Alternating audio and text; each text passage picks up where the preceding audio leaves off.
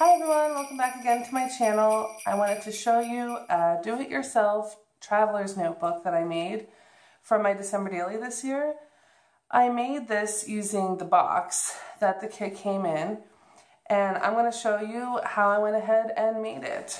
So first we're just going to look through it.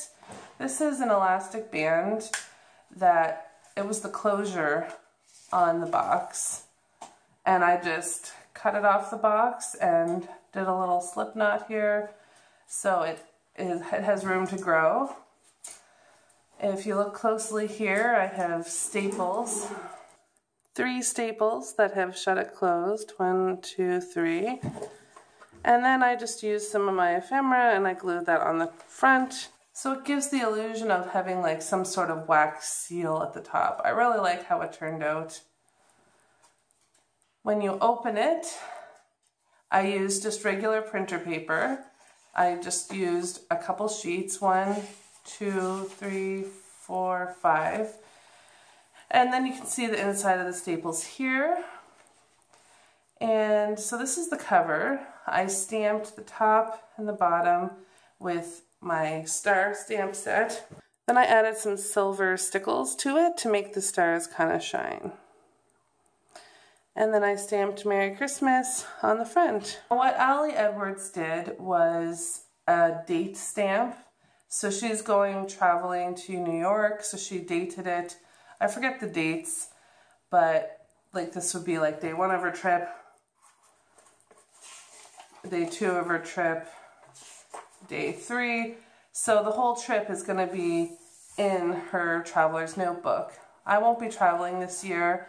But last year, Allie did a really cool interview with each member of her family, and they asked questions, their name, their age, what they were currently into, their favorite holiday drink, their most wanted gift, and their best memory of the past year.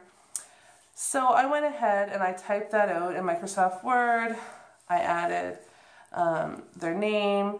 The font that I used was Nouvelle Vague. I'll have all the details linked in the description below. And then I just put the date, and my kids filled it out already. They did a rough copy, and then they kind of neatly wrote in here their thoughts. So Riley did his, Cole did his, and then one for Mom and one for Dad. So let's go ahead and make one of these. I don't have any pieces of the box left, so I'm going to be using 12 by 12 gold foil hearts as the cover of my notebook. So before I begin, if you look closely, there's a bit of an overlap here. This overlap is part of this first piece. And I wanted this overlap because there was a natural fold in the kit box. So it has the nice score mark already. And it gives room, so when it's closed, it kind of bows open a little bit. I really want the extra room for adding photos or like movie ticket stubs or any memorabilia or whatever you want to add can be glued into here. So I find that the spine, if it's done this way, is a lot more sturdy. So let's go ahead and do that. And it measures right at 4.5. So let's go ahead and score this at 4.5 inches.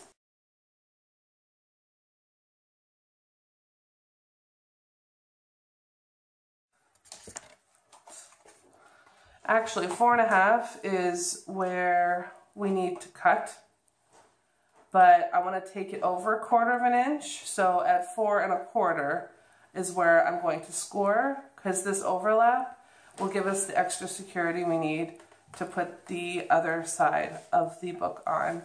So we're going to score at 4.25, and I'll have the final measurements below.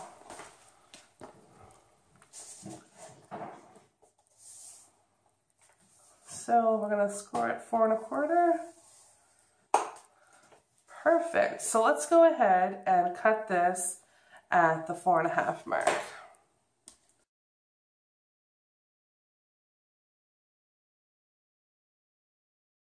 There we go. So you have your cover of your traveler's notebook, and you have this nice score line here. So we're going to go ahead and fold this. But keep this piece of paper because this is going to be your back cover. So we're going to fold on our newly made score mark, and this is going to really help make the spine a lot more secure because it's going to be opened and closed many times throughout the years. There, we'll just finish this. There, now you have your hinge that is going to open and close your traveler's notebook. And before we continue, we're going to measure this lengthwise. It is exactly 8 1/4 I measured. So we're going to cut this at 8 1/4.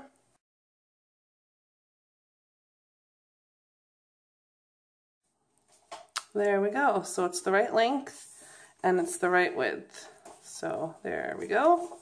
8 1/4. Let's go ahead and do our back cover. So for the other layer, it's going to be slightly smaller because it's going to be adhered to the other side. So we're going to measure this at 4 1/8.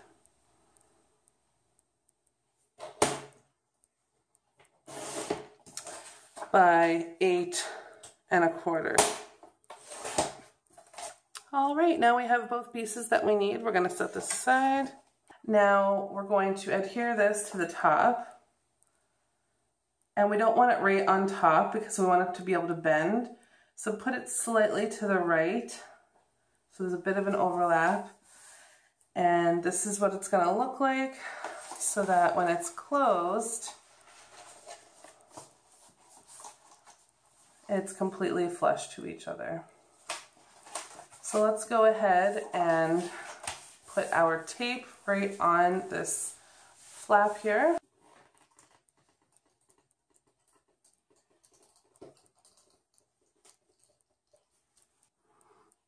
Now we're going to line this right up.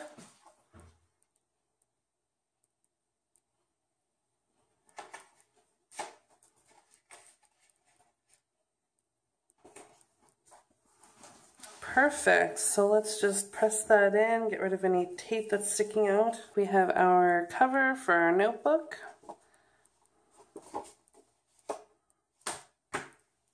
Now we just need to cut the papers for the inside. I grabbed some printer paper. And we're going to cut this to size. So we're going to rotate this paper and we're going to cut it at 8 inches.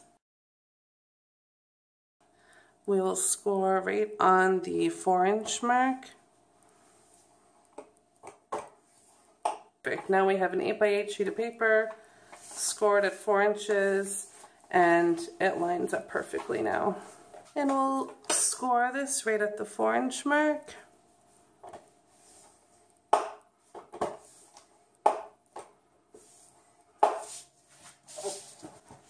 And we'll fold this. And we'll varnish the edges.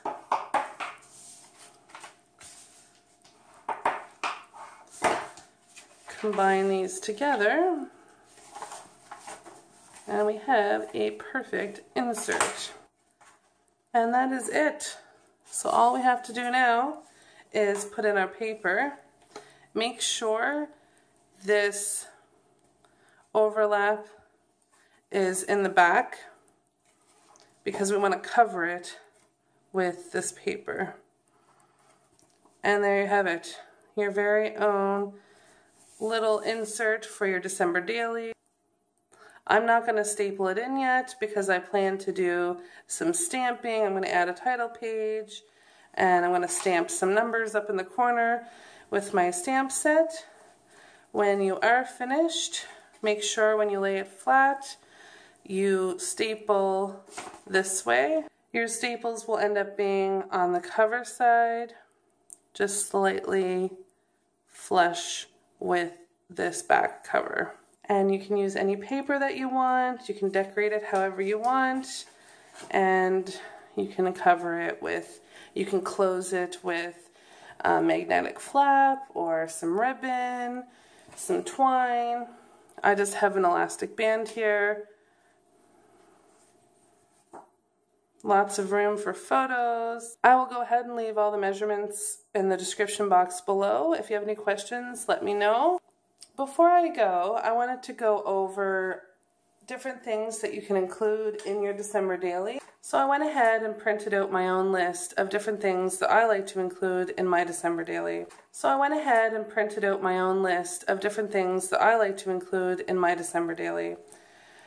I have to admit that in December, I don't always take a photo every day because I have certain events in November that I have to include in my December daily. The kids' school concert's usually in November. The Christmas Santa parade in the city is in November. We usually put our tree up in November. But there are some days in December I find nothing really ends up happening. It's kind of an at-home day, or we end up sick, or I'll include all that. But most days I do stick to the day-by-day activities. So in that case, if you don't really know what to do for a specific day because nothing really happened, instead of doing a December daily, like every single day, you can do December stories. So you can create a story for the day. I still use the numbers 1 through 25, and it doesn't really bother me too much if whatever I have for that particular day didn't happen on that day. So you can just share your stories. You can journal, you can add pictures if you want, you can really do any number of things. So here are some prompts that I have used in pretty much every December daily that I've done. A lot of people begin their albums with a reason why, or some sort of word or phrase that gives them inspiration for the year. Like this year, the word I'm going to choose is imagine. I think children think about Santa and the lights and all the magic of Christmas. They imagine so many wonderful things in their mind, and so you can pick a word or a phrase, or you can just write your reason why. A lot of people begin their album that way. Every year we go to a work party. My husband's work usually has some sort of ball or dance. We go out for dinner, we get dressed up. Holiday baking, weather. I like to take a screenshot of what the weather might be like for that day, like if it's like a really bitter cold day or we get a lot of snow that day. Cutting down the tree, decorating the tree, the kids' school concert. You could even, if you have nothing for a particular day, you can actually take a picture of your favorite Christmas tree ornament or maybe some decorations from around the house. Me and the kids do a different craft every year. Sometimes we even like cut out little snowflakes from printer paper. We go visiting family and friends. You could document going to a cookie exchange every year. Me and the ladies from my family, we each make one different cookie, and then we all get together and we exchange cookies, so we end up having a nice variety platter throughout the month of December. Sometimes we do an ornament exchange or a gift exchange. We're always playing out in the snow, making snow angels, snowmen, going skating, sledding, snowball fight, whatever you like to do in the snow, making a fort. Just document all that if you'd like. You can document any family traditions you may have. You can decorate your house inside and outside. We usually have our Christmas lights up outside in November as well. We like to get the gingerbread house kits where we make a gingerbread house. Another thing I do every year is I give Christmas cards out to family and friends and neighbors. I usually order them through Shutterfly, and sometimes I like to include an actual Christmas card or a Christmas family photo in my December daily every year. And if you're not giving out like a photo, you can just take a photo of whatever Christmas cards you're filling out. You can take pictures at the mall, whatever you may be shopping for at the mall, any gifts that you buy. You can do a day about your seeing Santa or sitting on Santa's lap, getting your picture taken with him. You can document writing letters to Santa. Every year we like to get a new holiday outfit. This past year we had a Lego advent calendar, and it had like a little Lego scene that you had to build each day. My kids love Lego. You could document movies that you may be watching. I've been watching the Hallmark Channel, and I've been watching so many Christmas movies already. You can document whatever favorite Christmas music you've listened to. You can take a picture of the gifts that you've been wrapping, or what I've seen some people do is take a picture of their favorite designs of their wrapping paper. I have kind of a wrapping paper addiction, so I have so many rolls of wrapping paper. You can document Christmas Eve, Christmas morning, opening gifts. So every year we go to my mom's house for Christmas dinner. We each bring different food to her place. I always get a family photo taken, sometimes professionally, sometimes it's just a candid shot in front of the Christmas tree.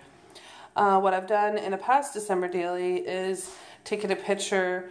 I did a selfie taking a picture of the ornament, like just a clear glass ball, mirroring my face, showing my reflection. That was a fun photo.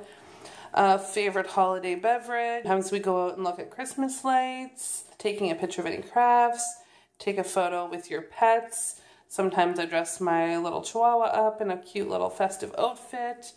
You can take a photo of all the gifts you received after you unwrapped everything. You could document some sort of random act of kindness that you do every year. Every year we do the Operation Christmas Child. It's like a shoebox that you fill full of Christmas goodies, and it's a lot of fun getting that box ready. You could do something red. You could include your favorite hat and mitts you may be wearing that year, or bundled up in your snowsuit. Anyway, so these are about 40, I think I counted, there were 41 ideas. So these are all the ideas of everything I've ever done. So even if you did 20 out of the 40 things in this list, you've got a lot to include in your album.